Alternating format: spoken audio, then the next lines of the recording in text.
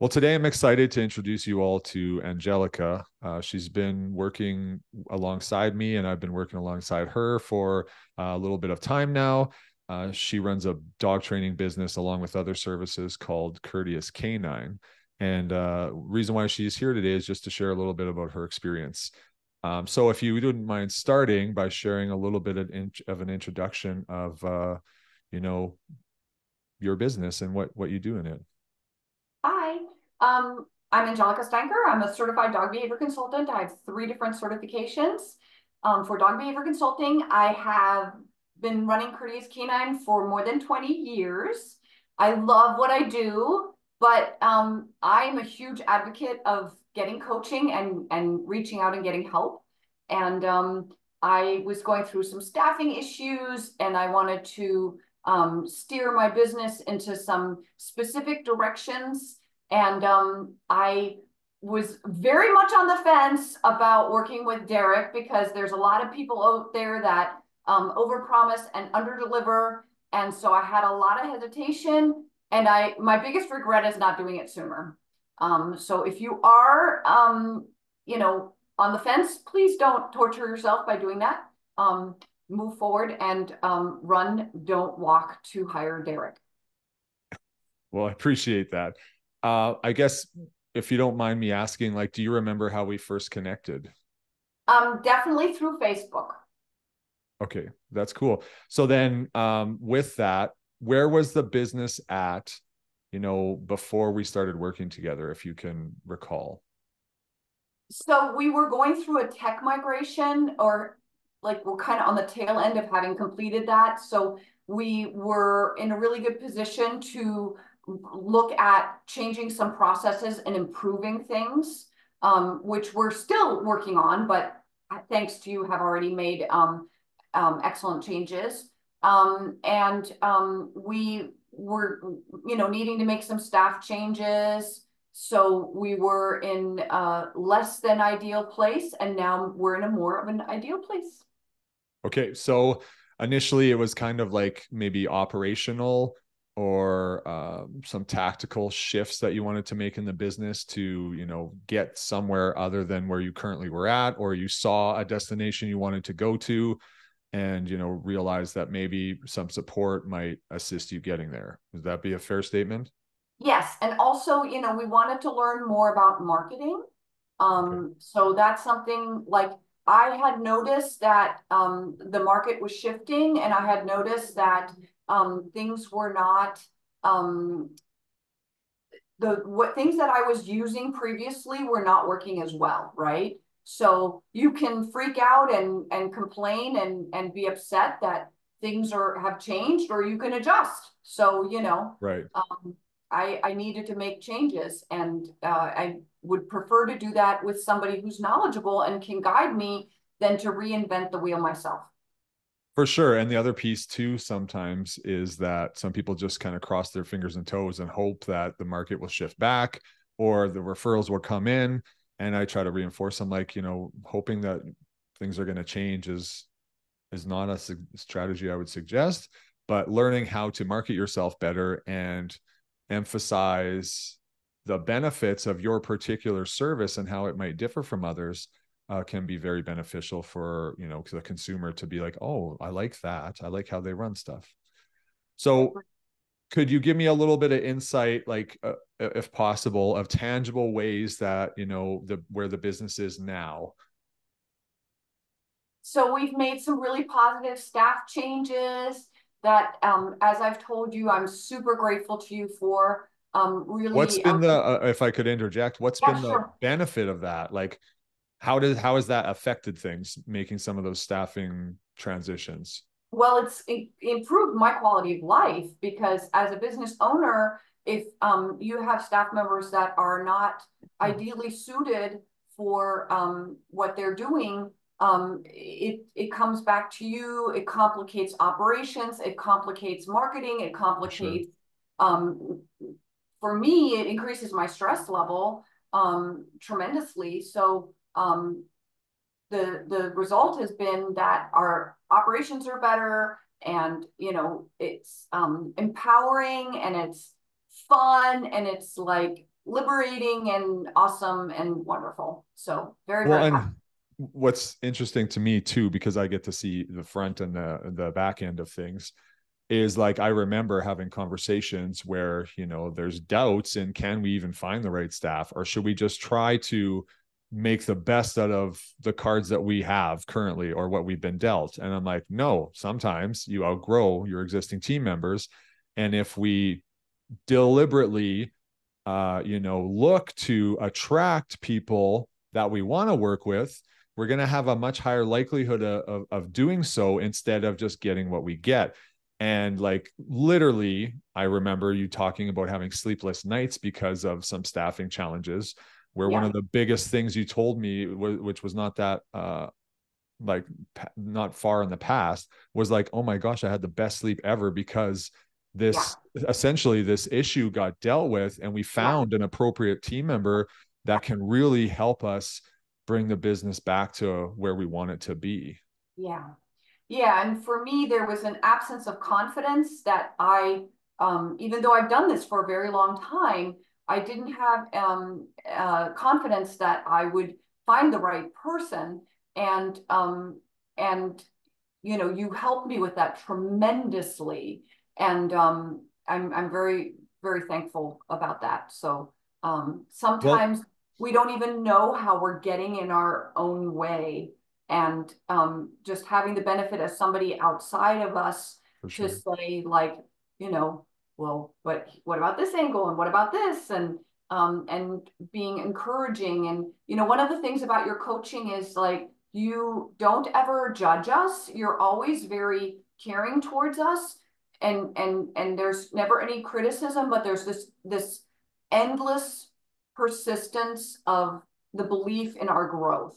Mm. And that is very powerful. It sounds like maybe a small thing, but I think it's been one of the most powerful things for me, is to have somebody that is like, no, I work with people that I know are good eggs, and I have confidence in them, and I believe in them, and I know that you guys can do this. And it's very, very powerful to us as your clients.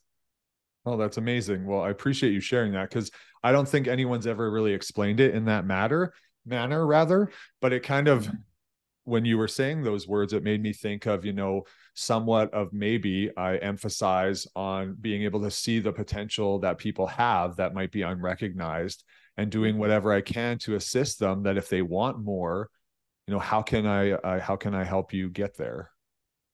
Yeah, and I think intrinsically, almost all of us are highly social beings, right?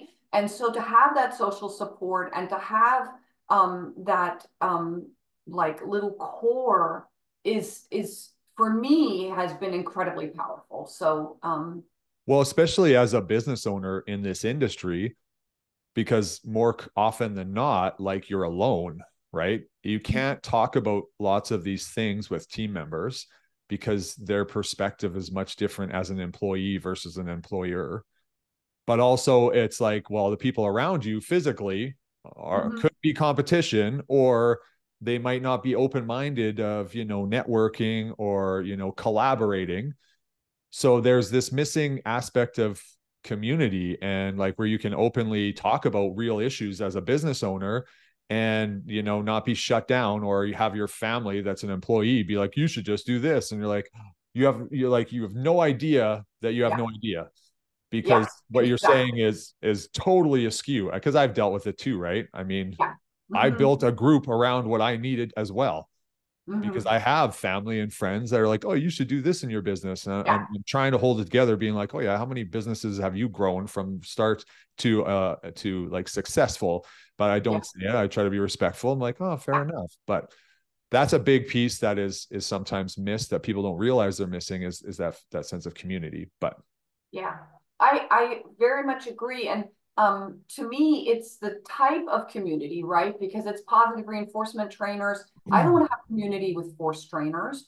I don't want to have community with people that are not like running a service oriented business, right? Because that's what we do. right. And so it's not really helpful to talk to somebody who, like, I don't know, sells really amazing anti-pull harnesses or something. That's a really great product and that's really wonderful and that's great. And there may be some overlap, but it's really different running a service business and running a positive reinforcement service business and then connecting to people that are in that precise niche. And that's, to me, has always been a challenge. I've had an incredibly difficult time, despite being an active member in a lot of professional organizations. It's Right. been really difficult to connect because, like you said, people are guarded and they think, oh, you're going to take my idea.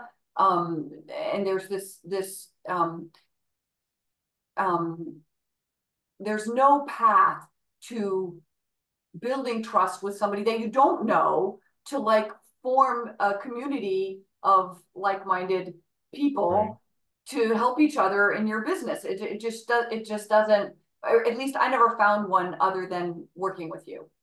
Well, and that's the thing too, is where we haven't really touched on that, but there's a community of like-minded people within like my membership, not that it's a membership site, but my program. So I call them members, where they chime in and have their own conversations and conversations in groups where they can bounce ideas off of each other on calls, off calls, wherever, where it's Yeah. just a lot more collaborative, Yeah. which is, a huge piece that's missing in the industry. I built a collaboration in my local community of 5 different businesses that were in similar niches, but we all prop each other's up. I mean, I don't know anyone else, especially on the other side of the fence, as far as methodology goes, that's like, hey, let's collaborate for a like-minded goal of bringing gentle handling towards the masses. So Yeah. it's like it's incredibly empowering, but it's also really beneficial in so many ways. So I guess is there anything else that you want to showcase? And it's okay if that's great, the staffing progress, but is there anything else that you wanted to mention as far as where the business is at right now? So I guess what I'd like to say is, I mentioned that I wanted help with marketing. And I knew that social media would be a huge part of that. And I will be honest and say that I really, um, despite recognizing that I needed help in that area, was not looking forward to any work regarding social media marketing. And what has been a tremendous surprise to me is how much I've enjoyed the very thing that I thought I was going to dread. And I want to be honest and say I do have staff that help me, so it's not me entirely that's doing Right. it. If I had to do it 7 days a week, it would be, of course, more of a task, and but it's a lot of fun because of the way that you coach, right? Because you're always telling us in a way not to sell, right? Like in the traditional way of selling, that is not what you ever advocate. Right. You're advocating relationship building. You're advocating meeting needs and helping. And that to me is all incredibly fun. And then,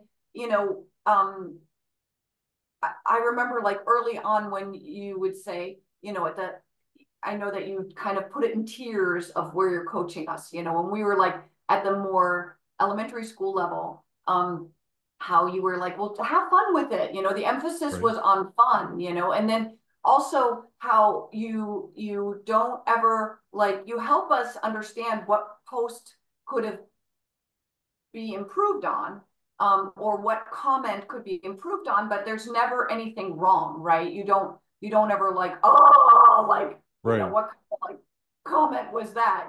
Like nobody ever gets like beaten up. It's like, any reply is a good reply, which is makes it fun, because then you Mm. you don't feel like you're gonna make a mistake. You're using a reinforcement schedule that's scientifically called differential outcome effect. And it basically means that all responses on our part are reinforced, and then the really, really good ones are just reinforced more. And that makes it really, really, really fun. So thank you for that. Yeah, my pleasure. And one of the biggest things I try to reinforce is when you're learning anything marketing related is there's no right or wrong. You test stuff. And that can take some of the pressure off of, I don't want to suck at this new thing, or I don't want to fail at it. I'm like, there is no failure. If you're swinging, you're going to hit at some point, right? And if you never step up to the batter's plate and you never take a swing, you're never going to hit. So I'm like, anyone who steps up to the plate and starts doing any kind of marketing is probably in the vast minority of people of the top, 1 to 10%. So you're already like miles ahead of just starting and testing some stuff. Now, obviously, I want to help everyone make the best out of their time and their use, and provide the most benefit to people, and also have their own needs fulfilled. But it's really just trying to gamify it a little bit where it becomes more enjoyable. And I mean, lots of us as trainers love to learn, or we wouldn't continue to take courses and have 16 letters behind our names. But what we often do is we continue to take courses instead of investing in other skill sets within the business. I'm all for continued education, but there could be a bit more balance between dog training skills or behavior coaching and all those things versus, hey, running a business, because they go together. And more training skills is not going to fix, for example, I have nobody to work with. Yeah. No, and I think you're touching on something that's a super important issue in our community of positive reinforcement training, that people, there's almost a social moray against being successful. And I see that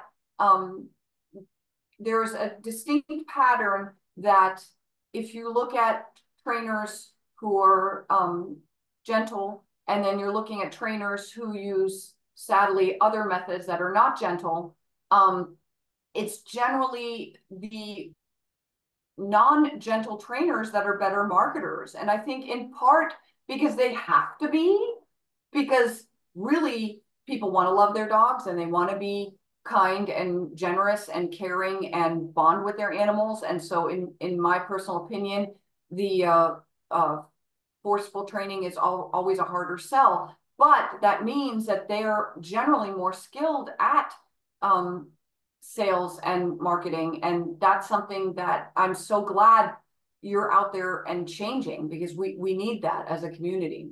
Well, and that's a tough piece of it that you bring up too, is because sometimes if you talk about sales or marketing, then people will feel like, well, I don't want to be like them. And I'm like, I'm not saying you should be like them. I'm not like, we were just talking about this on a call. Like there's multiple ways of marketing and selling, just like there's multiple ways of dog training. I'm trying to bring the proactive, progressive, kind, compassionate way and change the mindset of like what marketing and selling is. And yes, there's absolutely the other side of the coin. But what if you could be a gentle trainer, but also market in a way that is in line and sell, and that's in alignment with your personality type? I think it's absolutely possible. And I've had to learn to bridge the gap of these two, because usually when you learn early stages of marketing and selling, it's more on this side, the things that you would not want to do or not want to see or not partake in. So I'm like, okay, well, it was no different than when I started dog training a long time ago, where I was a more a compulsion-based trainer, where the only thing I knew was what I saw and learned and what people taught me, which was being more physically aversive. And once I was like, this is out of alignment internally with how I feel, but I'm like, this is the way, I guess. And then I started learning otherwise, and I was like, oh my God, this is way different. This feels right. This feels not right. And then I started to change, completely overhauled how I worked with dogs. I'm not excited or proud about my past, but that crossover gave me a lot of perspective and also helped me identify in this example, well, there can be a crossover of selling. And what I want to do is help you guys not have to do the crossover. Just start on a side that's more in alignment with what you want in your Well, personal. it's a great example with the gentle versus non-gentle training, because the sales can be everything that we consider positive reinforcement training to be: ethical, kind, respectful, loving, helpful, Right. meeting needs, all that kind of stuff, Relationship building. relationship building, that all of that applies to effective sales. So all of that is sales. So the very thing that positive reinforcement trainers are obsessed with is really good sales. They just don't realize it. Yeah, and the piece of it, just making that distinction that lots of times when people think about sales, they're really thinking about the other side of where, you're stuck with a pushy person who is really trying to force a decision and cram a sale down your throat, where you're like, you don't even know if this thing would help me because you asked 0 questions. You just told me that it's perfect for me. And I feel heard, not, and so that's not what we want to be either. So anyways, we could talk at length about this, I think, which is positive, but I guess we'll just move on to, were there any unexpected benefits from the course training that you might have not anticipated? Well, I touched on this in the previous question. Um, Mostly for me, how much fun I'm having. I'm going to be transparent and say that yes, it's a lot of learning. Like there are many layers, and you were open and honest from day one that there's different layers, and then you start out easy and you build to different layers, and the ultimate is black belt, and I'm not there yet, but I will be someday.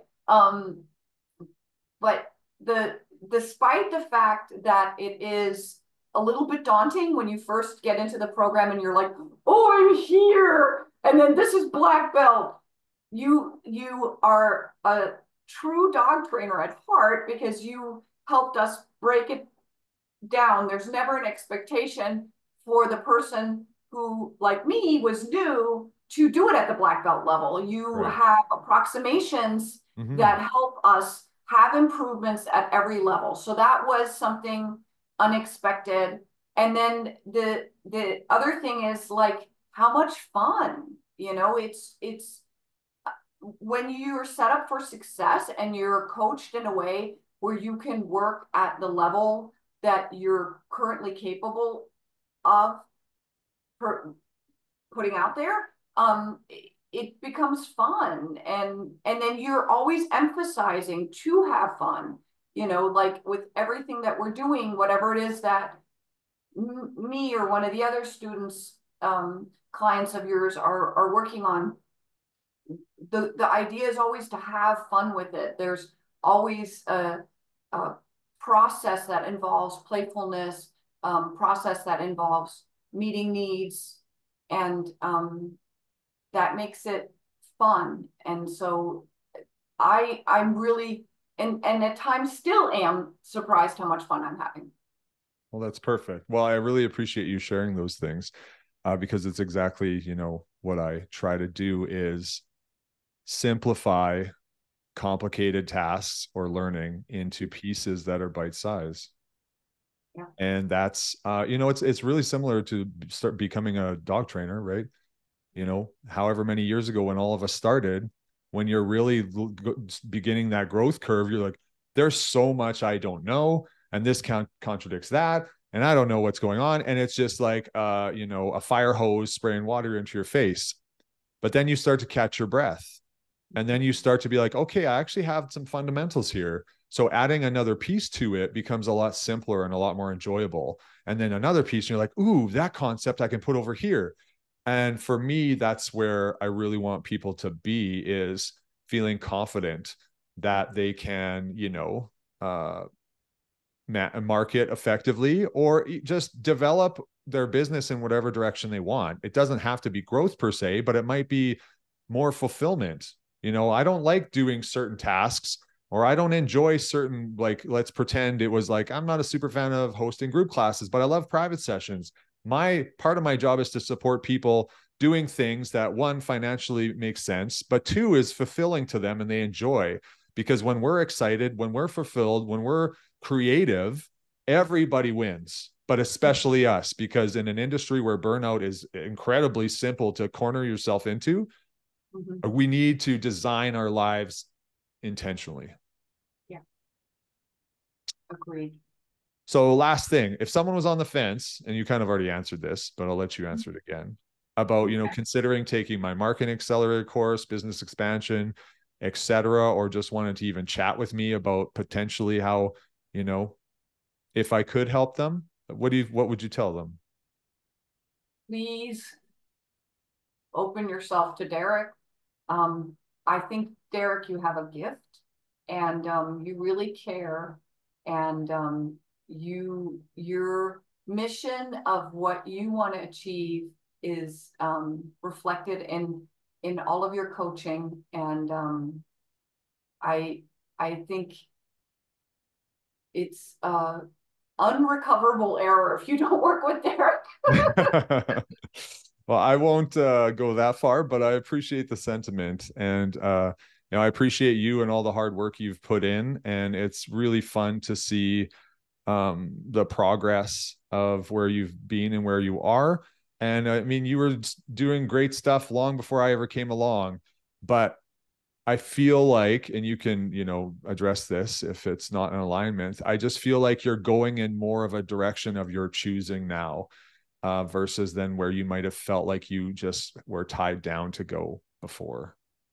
Yeah, I think that's a very true statement. The word that keeps coming up for me is I feel empowered, and that's just something that has been missing, and something that is very important to me. So it's something that I value very highly, and I just had caught kind of strayed off my path and gotten to a place where I was not in that groove, and you've helped me get back to Mhm. feeling empowered and given me skills that I can use for the rest of my career For um, sure.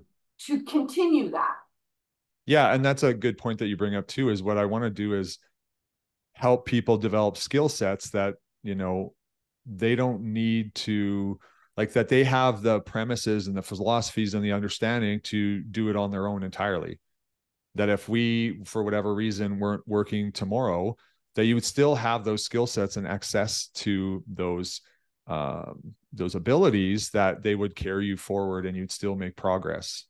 So that's what I really want to do. I think empower is a great word. I'd love to empower people. And also really, I mean, there's nothing more that brings me joy than noticing it potential in someone else and convincing them that it's possible, and then them doing it. And it's incredible, because it reminds me back of the days when I was working with, like, it's different, but along the same lines, with shelter animals, Mhm. where you like spend some time with them, and they're up for adoption but not moving anywhere, and they're just like, you can see the potential of where they can go, but no one else can. People are walking by, oh, this dog's this, oh, that dog's that, and you're like, I swear, just give them a chance. And then you physically show the people, the potential adopters, like, this is an amazing dog, and I'm like, yeah, right. So that Mhm. kind of stuff, and just that third person perspective, my outside perspective, I think can be beneficial to people. Yep. Behavior really is everything. And multiple species. Yep. Okay, well, thank you so much for this time, Angelica. I really appreciate you getting on here, but also, more than anything, I'm glad that we connected and we've been able to work together. Thank you from the bottom of my heart. And I can't wait to do more work. I'm not going anywhere. And I hope we'll do this again in a year or whatever period of time. And I have more awesome success to report. Absolutely. Same.